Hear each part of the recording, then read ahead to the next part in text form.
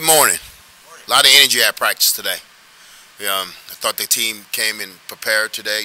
They were well prepared today by the coaches, and they came out and executed well in practice. So I'm very pleased for what I saw today. Last night on the radio, you said Casey was looking good as far as. He threw the ball well today. Threw the ball well. Is there anything else you need to see from him before Saturday to feel good about putting him out there? Well, hope he wakes up tomorrow feeling the same way. Hope he wakes up feeling good. So, but the last 3 days have been enough for me to see. Do you have to pare back things at all? I mean, what's that situation like for a guy who's kind of been out 3 weeks, and or can he pick up where he left off, I guess? Oh yeah, I mean, you remember now, Casey has played a lot of football. Okay, it's not his first rodeo. He's played a lot of football, so we can pick up where he left off at. Has this been the game for him that you guys have been sort of targeting for a little while now, or was it a matter of him feeling better now? It was a matter of him feeling better and making sure that he can play at a high level. So we didn't target this game. It was on Casey, how Casey felt. Considering how the offense has struggled without him, what does this do for the rest of the unit, having Casey potentially back on the field in the offense? Well, it gives you a lot of confidence right now with the offensive guys that he's back. That now we can push the ball down the field if we need to, and he's also going to make sure we get in the right place. He's going to be the line of running back up.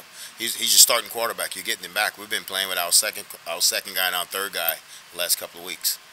We've asked you a lot about Ernest Hausman, but have you been encouraged by? I mean, there's like 3 or 4 younger guys on defense that have kind of stepped up. Hartsaw, Javen Wright. Are you encouraged by some of those young guys? Yes, Hartsaw and Javen Wright. I'm really impressed with those guys. Wright played 24 plays last week, and he was solid. And Malcolm's just been solid this whole year. He's a kid. He stays in the fight. He stays in the fight. He doesn't blink. You catch a ball on him, he stays in the fight. He continues to give you everything that he has.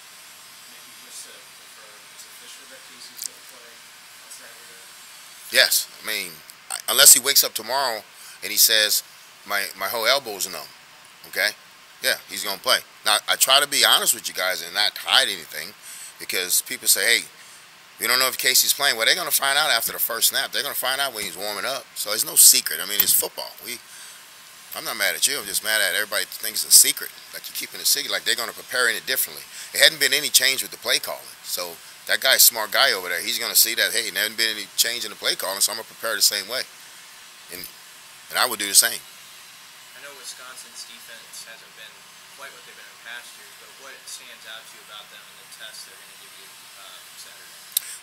Well, I think they're a solid defense. I think they're a top 20 defense in some categories, but they're a team that don't make mistakes. I think they're really good inside with their interior guys, and I think they're 19's a really good pass rusher and a really good football player. So I think they got a solid defense. We got to execute to move the ball on these people.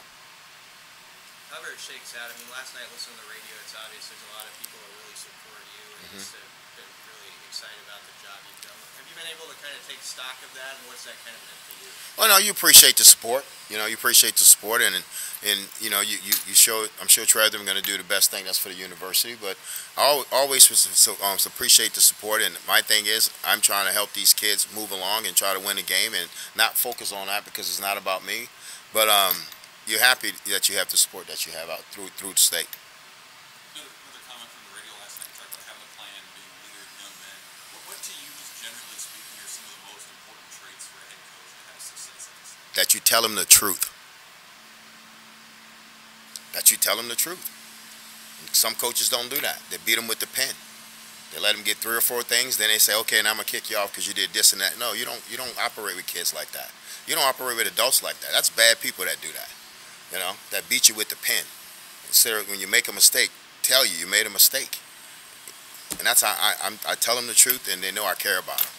Have you always been that way, or did you have to learn that lesson? Since I came out the womb. Ask my mom and my dad. Has Wisconsin changed much since they started the year and they made their coaching changes? Any schematic or major fundamental changes that they No, they're the same. They some different players, but they're the same scheme-wise on both sides. They hadn't changed. These teams had some disappointment in the last few weeks. Is there any more Mickey magic in this program? Well, I don't think it's any magic. It's about them coming out and playing 60 minutes, and that's what we asked them to do. We talked about it this morning that we got to put a 60-minute game together in all three phases, and let's try to do that. And I think if we do that, we're going to be able to get in here and compete and help us to win the game. But we got to put 60 minutes together in all three phases. How much do you emphasize or remind guys how long it's been since Nebraska's been? They see it every morning. 2012. 2012. It's been since 2012. You just got to let that register with them. You got to let them know this has been going on, you know. So it sits in their mind and they think about it. Mickey, you guys ready to play in the cold? They're saying that wind chill on Saturdday is going to be near in the team. Yeah, but I mean we can't change the weather. We went out and practiced in it Tuesday and Wednesday.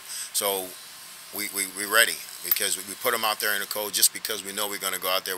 We always do special teams outside. We did some team periods outside, so they'll be prepared for it. This team really don't let the cold bother them. You know, they didn't blink at Michigan when it started snowing and got a little chilly. They didn't blink. They kept on playing. All good? All right. Thank you, guys.